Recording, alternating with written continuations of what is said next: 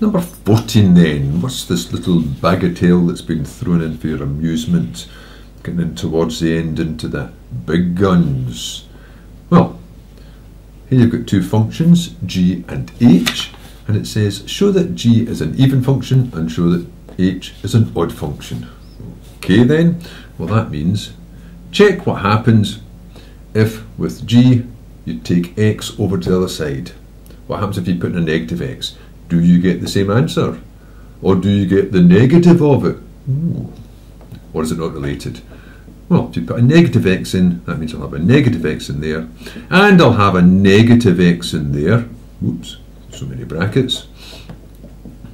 So that's f of negative x, and the negative of negative x is x, and that's just what you started with. I don't need to rearrange them back again, do I? Oh, why not? F of x plus f of negative x, just to make it look identical to that, which takes you back to that again. So g of negative x turned out to give you the same answer, which means that g is an even function. It's probably just a mark. And the same here, what happens with h? What if you put negative x into h? Will it give you the same answer? Will it give you the negative of the answer, or will it be unrelated? So I put a negative x in here, and I put, whoops, a negative x in here. Now what's that then? So I've got f of negative x minus f of x, which looks similar to that. If you were to take that negative out, that would go back to this one. That would be f of x again, but then being positive, that would have to get a negative in it. But that's exactly what I want, because that's you back where you were. So h of negative x, I should have put it down in this line. So h of negative x turns out to be the negative of h of x.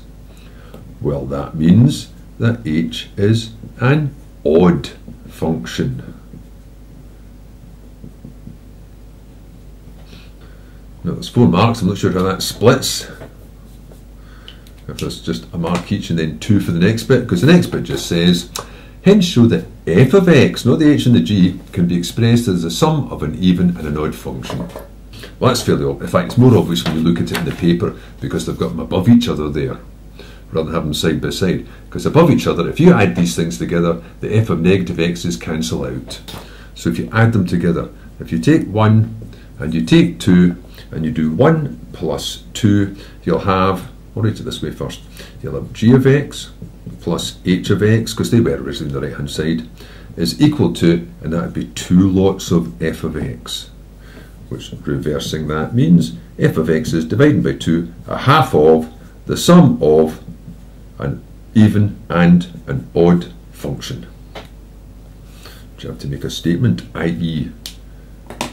the sum of an even and an odd function. You might just put that down for a wee safety net in the exam, i.e. the sum of an even and an odd function. But I'm not going to.